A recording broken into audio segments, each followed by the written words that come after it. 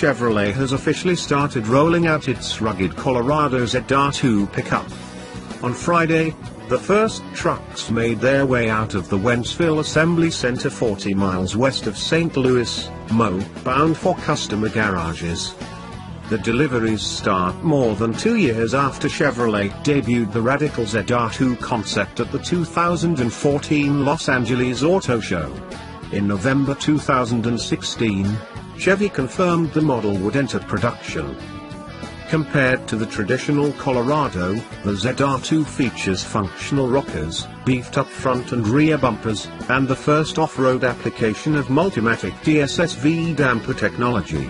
Also enhancing off-road performance, the suspension gets a 2-inch lift and the front and rear track have been widened by 3.5 inches.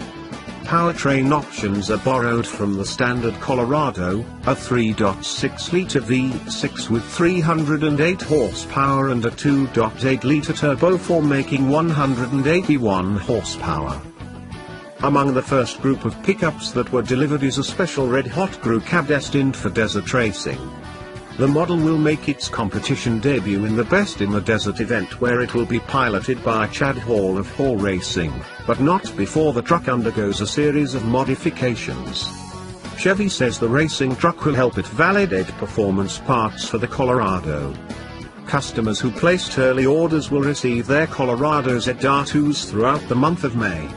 At a starting price of just over $40,000, the 2017 Chevrolet Colorado ZR2 is now on sale nationwide.